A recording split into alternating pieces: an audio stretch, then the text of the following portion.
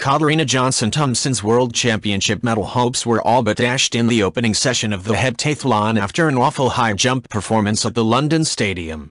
The devastated 24-year-old collapsed to the mat, head and hands, after a third failure at 1.86 meters.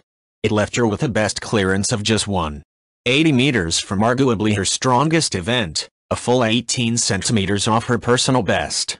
That equated to a difference of 233 points. A huge and surely insurmountable margin for the home favorite to claw back, especially given the level of competition.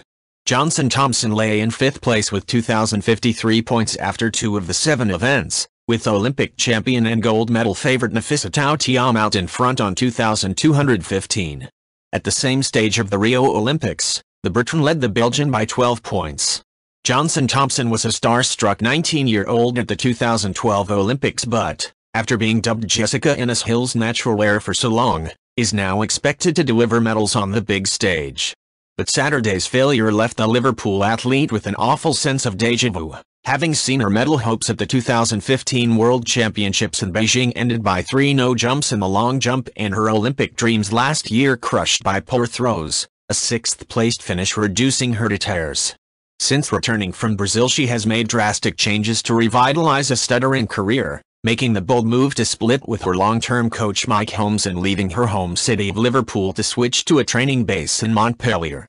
A personal best of 6,691 points in Gotsis in May suggested things were looking up, but once again her form deserted her when it mattered most.